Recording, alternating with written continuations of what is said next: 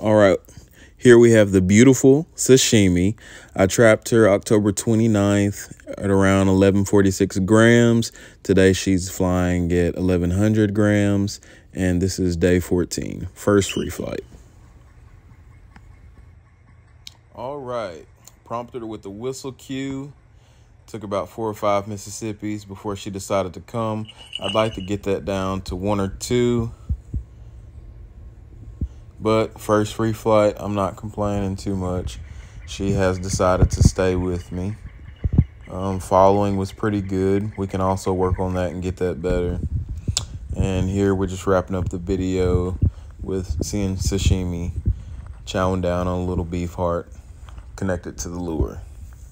Thank you for watching.